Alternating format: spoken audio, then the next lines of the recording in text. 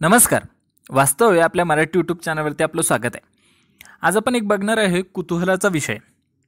लोणार सरोवर हे जगासाठी आणि भारतासाठी खूप कुतूहल असलेला विषय. त्याची निर्मिती कशी झाली, ते कसं तयार झालं, त्याचबरोबर आता त्या कुतूहलात भर पडली त्याच्या बदललेल्या रंगामुळे. आता जो सध्या आपल्याला रंग दिसतोय त्याचा लालसर गुलाबी असा हा रंग आहे. त्याच्या आधी मात्र त्याचा रंग असा नव्हता. तो नैसर्गिक रंग जो आहे तो निळा किंवा हिरवा असलेलं हे सरोवरातलं पाणी. पण या उन्हाळ्यामध्ये खूप सारं बाष्पीभवन झालं, त्याचे झरे आटले नैसर्गिकरित्या. जिथं ते पाणी येत होतं तिथं त्याच्यामुळे तिथं झरे आटल्यामुळं नैसर्गिक पाणी तिथं आलं नाही. बाष्पीभवनामुळे तिथलं पाणी कमी झालं आणि पर्यायानं त्याची जी क्षारता आहे ती वाढतच गेली आणि त्यामधून हे असे बदललेले रंग आपल्याला दिसून येतात. तर आज आपण हेच एक वेगळ्या पद्धतीनं साध्या भाषेत समजून घेण्याचा प्रयत्न करणार आहोत. द हिंदूची ही बातमी आहे. महाराष्ट्र लोणार लेक colour changes to pink, expert local surprise. जे स्थानिक लोक आहेत त्यांच्यासाठी खूप आश्चर्याची गोष्ट म्हणावी लागेल. आता मुळात हे जे बुलढाणा जिल्ह्यातलं लोणार सरोवर आहे हे मुळात खाऱ्या पाण्याचं सरोवर आहे आणि ते जगातलं एक आश्चर्य म्हणून ओळखलं जातं. कारण असं आहे की एक विवर येऊन तिथं आदळला आणि त्याच्यातून त्याची निर्मिती झाली.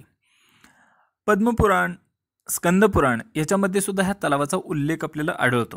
ह्या तलावामध्ये एकूण 15 मंदिरं त्या विवरामध्ये आहेत आणि त्या सरोवराचं जतन करण्यासाठी, संवर्धन करण्यासाठी ह्यालाच आपण वन्यजीव अभयारण्य म्हणून सुद्धा घोषित केलेलं आहे.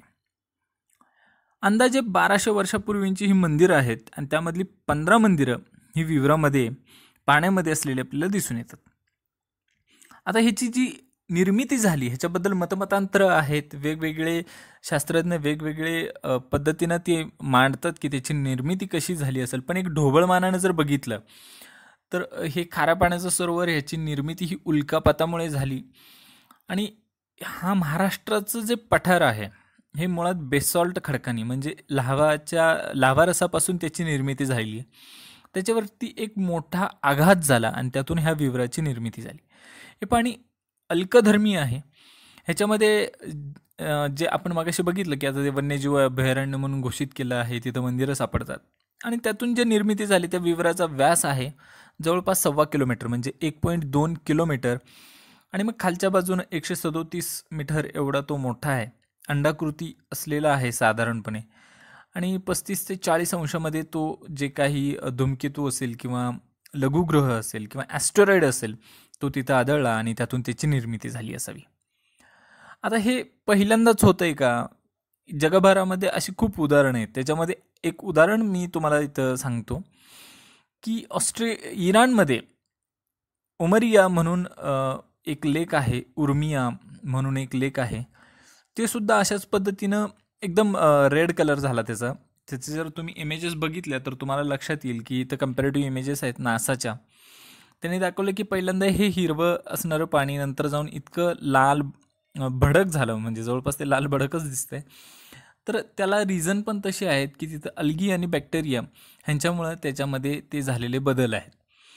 त्यानंतर मात्र आता आपल्याला माहितीच आहे की इराणमध्ये खूप मोठ्या प्रमाणावरती त्या ठिकाणी वाळवंट आहे. तिथे इव्हॅपोरेशन म्हणजे बाष्पीभवन जास्त होतं. तिथं वाळवंट असल्यामुळं आणि तिथं बाष्पीभवन जास्त असल्यामुळं त्याची पाण्याची जी पातळी आहे ती कमी होते, क्षारता वाढते आणि त्यातून तिथल्या अल्गीचा रंग बदलतो आणि पर्यायानं तिथल्या सरोवरांचे सुद्धा रंग बदलताना आपल्याला दिसून येतात. त्यानंतर पुढं आहे ते म्हणजे आपलं लेक हिलिरियर. आता हे हिलियर जे लेक आहे हे आहे ऑस्ट्रेलियामधलं, पण ह्याचं पण रिझन तसंच आहे. तिथं मात्र अल्गी ह्याने रंग बदलला आहे. आता पूर्णपणे आपल्याला ते पिंक म्हणजे गुलाबी रंगाचं दिसतं बघा. तर हे आहे आपलं ऑस्ट्रेलियामध्ये, वेस्टर्न साऊथ कोस्टमध्ये आहे ते, वेस्टर्न ऑस्ट्रेलियामध्ये आणि त्याच्या पण बाबतीत हे असंच घडलेलं आहे. त्यामुळं हे काही विशेष असं घडलेलं नाही आहे मुळात. जे काही हा एक एन्व्हायरमेंटल किंवा जिओग्राफिकल फिनॉमिनॉन आहे. त्यामुळे ह्यात काही वेगळं असं नाही. ज्यावेळेस एखादा पाऊस मोठा पडेल आणि परत पातळी पूर्ववत होईल त्यावेळेस परत जाऊन आपला सरोवर हा असा दिसेल. ठीक आहे. तर आपण थोडे काही की पॉईंट्स बघू की पॉईंट्समध्ये आपल्याला असं दिसून येतं आहे की जो कलर आहे तो महाराष्ट्रातला जो लेक आहे त्याला आपण लोणार लेक म्हणतो, तसंच त्याला अजून लोणार क्रेटर असं सुद्धा म्हणतात. आणि इथं तुम्हाला सरळ सरळ दिसतंय it is sed to be normal Wien lake gates rain water. पावसाच्या पाण्यामुळे परत तो त्याच्या मूळ पदावरती येईल. आता प्रॉबॅबल जे रिझन्स आहेत म्हणजे कारणं आहेत, म्हणजे आपण ती स्पेसिफिकली म्हणू शकत नाही, त्याच्या पाण्याचे नमुने गेलेले आहेत तपासणीला आणि नंतर काय आहे ते समोर येईलच. पण एक अल्गल ब्लूम नावाचे कन्सेप्ट असते. अल्गल ब्लूम जे असतं की रॅपिड इन्क्रीज होतं ॲक्युम्युलेशन इन पॉप्युलेशन ऑफ अलगीची संख्या मोठ्या प्रमाणावरती वाढते फ्रेश वॉटरमध्ये आणि मग त्यातून डिस्कलरेशन ऑफ वॉटर आणि मग ते अशा पद्धतीने त्याचा रंग बदलून जातो.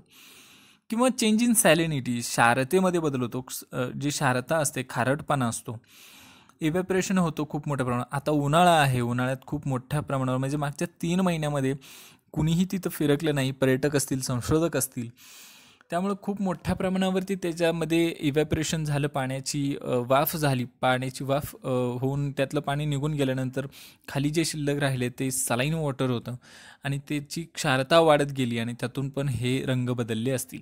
किंवा बायोलॉजिकल चेंजेस, ह्याच्यामध्ये जे चेंजेस आहेत आपण बघितलं की कशा पद्धतीनं अलगी एकदम नॅचरली तिथं वाढते, त्यांचा रॅपिड पॉप्युलेशन इन्क्रीज होतं आणि कुठलाही डिस्टर्बन्स नव्हता लॉकडाऊनच्या फेजेसमध्ये तिथं आणि ते नॅचरली त्या ठिकाणी ते बदललेलं आहे.